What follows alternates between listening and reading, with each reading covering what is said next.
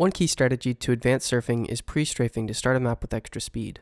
Without prestrafing, if you leave a start zone by just walking, you'll only have 260 units per second of speed. Slightly better is if you jump, you'll start with 260 units plus the units you gained in falling. But to increase your starting speed even more, you can do a prestrafe, which is just a regular airstrafe done before the map starts. Airstrafing in general will increase your speed, especially when you're moving slowly, which is why it's so important at the beginning of maps and stages. The most consistent and easy way to do a prestrafe is to look back over your right shoulder, press A and W at the same time, do a consistent turn until you're facing forward, then jump, and as soon as you jump, let go of W, as you always do with airstrafing, then strafe to the left and back to the right. Your goal is to barely miss the edge with your feet, so you have the most possible downward speed before the timer starts. The timer starts whenever you leave the start zone, which is just a box that contains the starting area.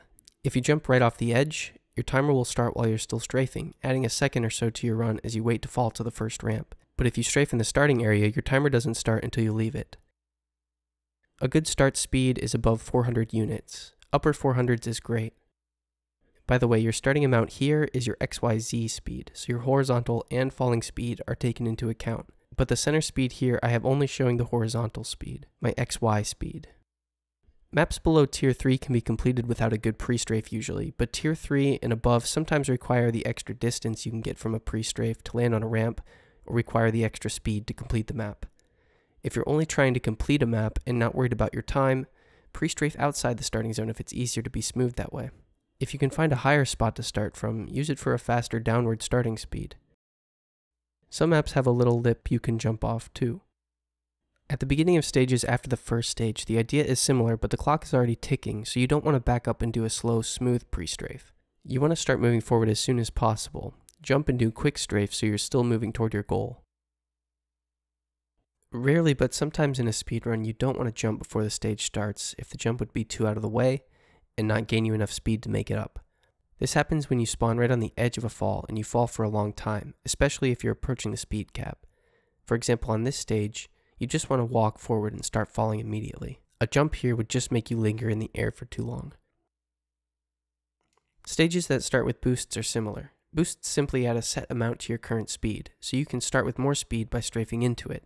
So just walking into it gives you this much speed, but if you're moving faster by strafing and turning while walking, that speed gets added onto your speed boost. As you're moving through the map, little airstrafes can increase your speed. You'll see the best surfers use these during long straight hang time throughout maps. It increases your speed to airstrafe, and it's almost always worth the little extra distance, especially toward the start of the map since you carry that speed with you throughout the rest of the map.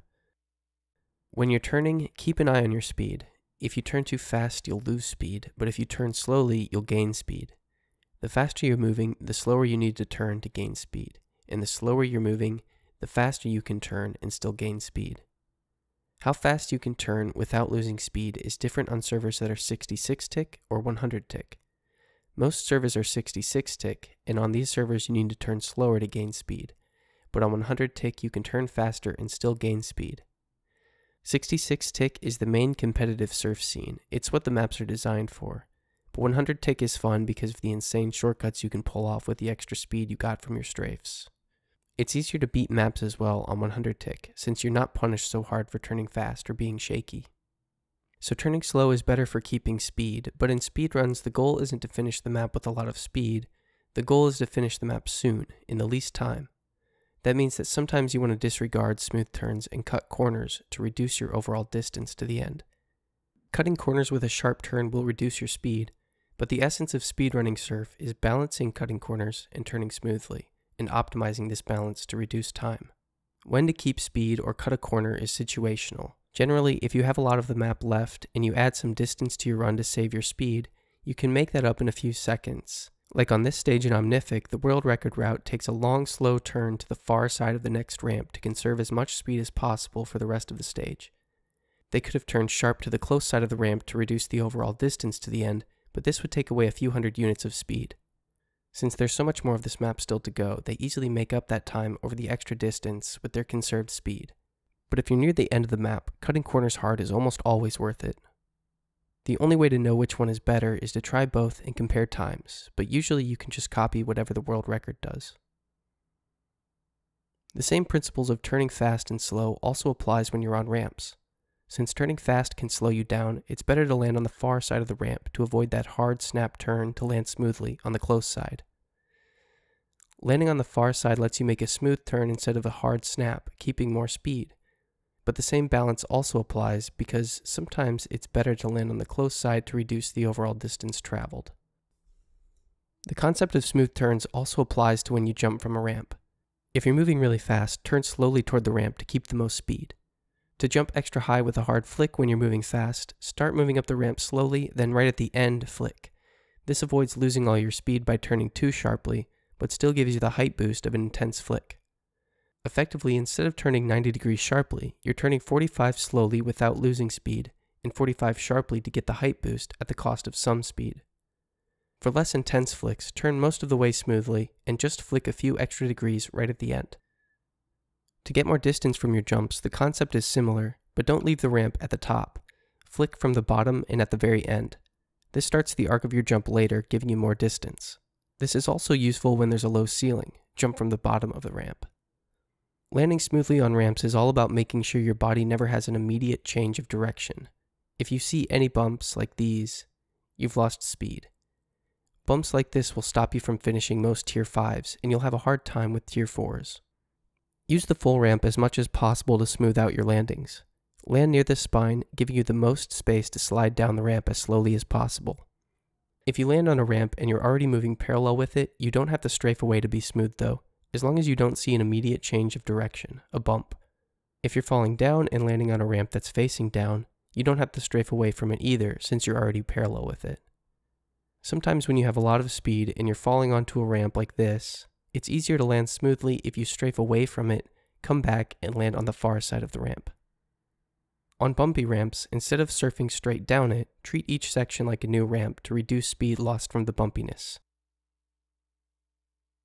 Speedrunning maps is all about getting to the end of the map sooner, so on sections with long falls, do whatever you can to complete that fall as soon as possible. For example, leave the ramp before the fall sooner so you can start the fall sooner so you can end the fall sooner. If you leave it from the last ramp, you wait in the air a long time. But if you jump into the fall from way back here, you've already got downward speed when you reach the fall, cutting time off your run. Another example is this ramp. If I leave the ramp at the end, I have to do an extra long strafe to wait for myself to fall onto the next ramp. But if I leave the ramp early, I can go straight to the next ramp, improving my time by a second or two. The same thing happens on this map. Leaving the ramp at the end makes me wait and spin awkwardly before the next ramp. But leaving the first ramp early makes my route more direct and I can land on the next ramp sooner. I also leave this ramp early to fall sooner into the next section. And by the way, I also press duck here just as I go over this ledge so I can stay as low as possible in this jump. But in general, don't press duck while you're turning or you'll lose speed. The same concept of falling sooner goes for the end of stages where the teleporter to the next stage is on the ground. Start the fall into the teleporter early so you can land on it as soon as you get to it, instead of jumping to it at the very end and waiting to fall down. Head hits on flat surfaces can also be used to start moving downward faster. Usually you want to avoid hitting your head because it'll reduce your speed a little and shorten your jump. But if you want to boost your downward speed, a slight bump will give you some immediate downward velocity. Headsurfing on inverted ramps can also help you move down sooner and faster. Treat these just like regular ramps where you want to land on them smoothly, starting at the spine and moving toward the base until you're lined up with it. Then turn toward the spine to push downward off them. Approaching from the side of it, line yourself up with it, then turn toward it to push down. Here's a head surf that if you hit it head on, you'll lose a couple hundred units of speed. But if you line up with it and then push down, you'll keep that speed.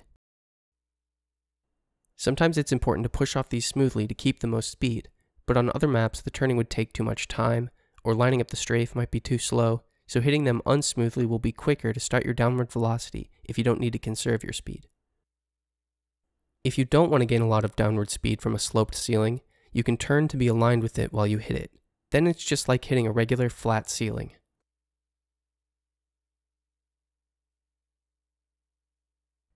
For rounded head surfs, you can push against them the same way. Some maps have platforms to b-hop on. Landing on a flat b-hop while moving downward will take away all your vertical speed, so if you can, line yourself up with the ground before you b-hop so you have no downward speed to lose.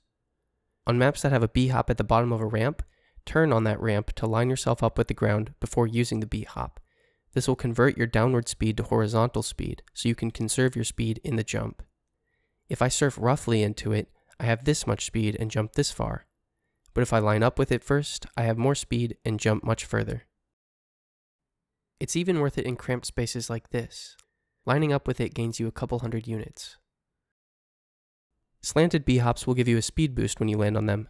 On some source games like TF2, if you're moving too slowly, you won't get the speed boost, so try strafing hard as you're landing onto it. Upward slanted b-hops will give you a height boost as you glide off them. Landing on them straight will give you a little height boost, but you can get a bigger height boost by lining up with them and strafing quickly toward them, just like you would a ramp. But if you don't want this height boost, you can land sideways on them to treat it like a flat surface. The world record route of beginner does this because the extra height would make them take longer to land on the final platform. On maps that let you move very fast, keep in mind the speed cap. Most maps have a speed cap of 3,500 units per second. Once you've reached the speed cap, the way you surf changes in a few ways. When you land on a ramp, you don't need to land smoothly because you can't gain any more speed from a smooth landing. In fact, if you try to land smoothly, that strafe will probably slow you down because of the quick snap movement, and it usually takes you out of your way, adding distance between you and the end zone. It's best to land flat on the ramp. You also don't need to move to the bottom of a ramp because the extra speed you would have gained from moving downward gets absorbed by the speed cap, so you effectively lose potential energy. This is bad if later you need to do a jump because you'll have less potential height. Usually you want to stay to the tops of ramps. Surfing this ramp to the bottom when you've already reached the speed cap makes it difficult to complete the next jump, for example. Stay toward the top to retain the most speed. You also don't want to do any extra airstrafing when you're speed capped because you can't gain any more speed, and the S movement required for airstrafing will only increase the distance you travel. On a staged map, when you reach the end of the stage, the way you hit the teleporter is very important if you're speedrunning the stage. When you get teleported to the next stage, your vertical momentum is retained. So the fastest way to start the next stage is to hit the teleporters with downward momentum so that you're already falling to the ground. Then you can hit the ground sooner and start the stage sooner. If you hit the teleporter with upward speed, you'll float for about an extra second, adding time to your run. Some transitions have so much float time that you could do a spin to hit the ground moving. At the end of the map, the end zone is a box just like the start zone. As soon as you touch that box, your timer stops. This means that you don't actually need to land on the ending platform for your timer to stop. If you're approaching the end zone from below, stay low and fly through it instead of waiting to fall to the ground. Surf-ing is a map that shows the balance between speed and least distance in its world record route. For example, obviously going to the bottom of a ramp gives you more speed, so the world record route is to land and immediately go to the bottom of each of these ramps. If you make a direct line down them, you don't gain speed as soon, and it makes your route a lot slower. However, after the first turn, since you have to do a jump, the route doesn't go to the bottom of these ramps. The surfer stays to the top to decrease the overall distance traveled. Finding the fastest route to beat a map is a balance of cutting corners and surfing smoothly. A straight line to the finish is always desirable, so instead of following the natural flow of the ramps, look for skips that would make it more direct toward the finish.